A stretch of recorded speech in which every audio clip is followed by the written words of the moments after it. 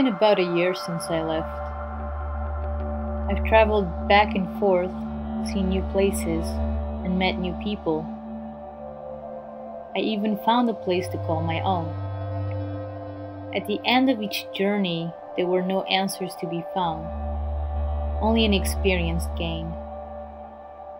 Now it's time to make a still journey, one that doesn't involve new coordinates, but inner landscapes. Because I could travel the whole world and still ask myself, and now, what's next? And never truly be satisfied with where I stand on a present moment.